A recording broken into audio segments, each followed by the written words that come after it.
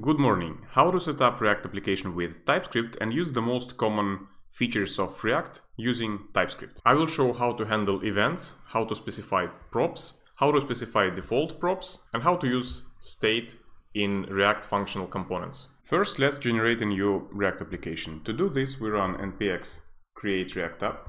We specify the template, TypeScript, and we will create an application React TypeScript example.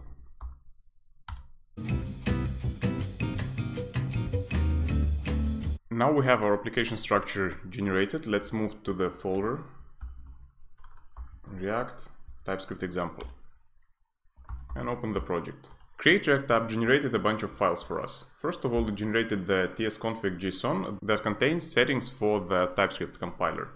The default settings are fine, we don't need to change them, so we can look at other files. Then we have public folder that has exactly the same contents as public folder in regular Create React App application. It has the files that shouldn't be included into the bundle and should be served separately, like favicon, index.html, logos, manifest, and robots.txt. Then we have the src folder. All the files in this folder will be included into the bundle using Webpack. Here we have tsx files like app.tsx and index.tsx. These are the files that contain JSX layout. And if in JavaScript React application you can name those files JS or JSX, it doesn't matter. In TypeScript, it is important that your files that contain JSX code have the .tsx extension. This is because of angle brackets. Both TypeScript and JSX have the syntax that uses angular brackets. For JSX, it's the tags, the elements that use it. And for TypeScript, there is type assertion operator that allows you to treat one type as another. Next, you have regular TS files that don't contain JSX, service worker setup, and setup tests. And also we have a DTS file. DTS files contain only TypeScript types definitions. In this case, React app env DTS refers to another DTS file inside React scripts module. And if you click on it, you will see that it defines types for assets modules. So that when you import something with JPEG or PNG or GIF or BMP extensions, you will tell TypeScript that the return value is string. Let's get back to our src folder, open the app.tsx and write some component. Let's remove the previous layout and define a component that will have a div, and inside of it will have an input, name, search, type, text. Now let's say we want to listen to onChange event on this input. onChange equals onSearch input. Let's define this callback, const onSearch input. Inside of this callback, we want to get the event target value, the value of this input. We need to define an argument, event, and if you don't provide a type for it explicitly, TypeScript will say that event has the any type implicitly, because in this case TypeScript cannot infer automatically what type should the event have, and we know that it is an input change event. So we can specify the type React change event, and this change event is configurable, so we can pass the type of the element on which we want to listen to the change event. In our case, it is HTML input element. Now we can get the event target value. Const search value equals event target, and here TypeScript already knows that it will be an HTML input element value, and it is known to be a string for HTML input elements. We can use React use state hook to store this search value. Const search value set search value equals React use state. Here we can remove our constant and instead call set search value. When you use state with TypeScript, you need to specify the type of the value you're gonna store there. You can do it either providing the default value of the type you're gonna use. So in our case, it's a string. And then TypeScript will infer that if the default value was a string, then probably we're gonna store the strings in this use state. Or you can specify the type of the values using this triangular bracket syntax. Let's remove the logo and the failing test. Now let's make this input controlled. Let's specify the value to be search value and add another element, a button with text search. Let's imagine that this is a search bar. We have an input where you can input the search query, and there is a search button that you can click to perform the search. We add an onclick handler, click equals search, and let's create a function, const search. In this search function, we want to get this search value and send it to the backend to perform the actual search. In this example, we won't have the real backend. So let's imagine that our app component will accept a prop called send search query.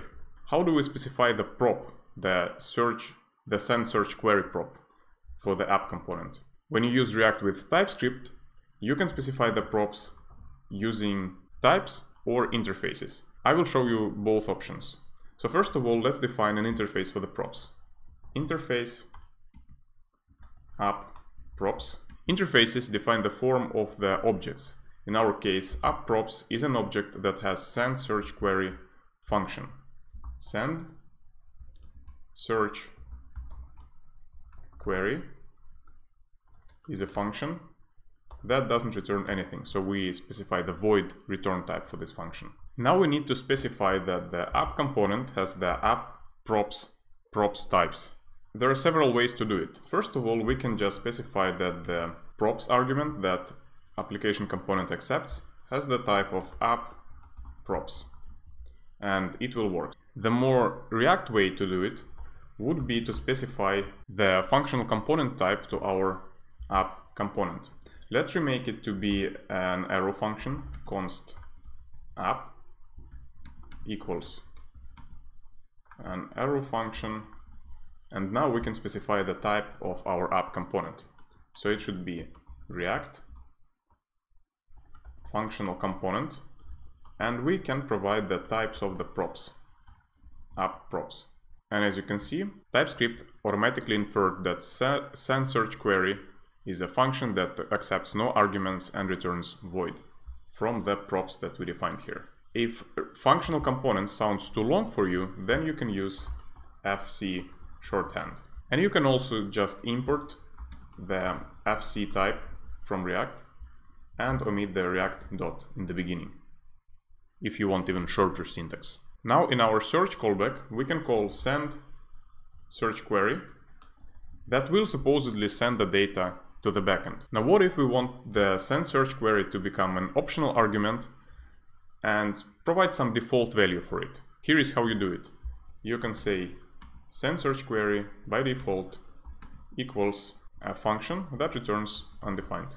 And you can also make the send search query an optional argument by adding a question mark before the brackets. Now in your index.tsx file, if you want to, you can pass the send search query function, and if you try to pass the function that will accept some arguments, arg string, in TypeScript you specify the types through the colon and then return arg, then TypeScript will tell that the function types, send search query and the one that you pass to it, they don't really match. That you pass the function that accepts a string argument and returns a string, and it's not assignable to the type of a function that does not accept arguments and returns void, which means doesn't return anything. So this is the convenience of using TypeScript with React, that you know about the errors in your code before you even launch it. Getting back to the types or interfaces to define the props.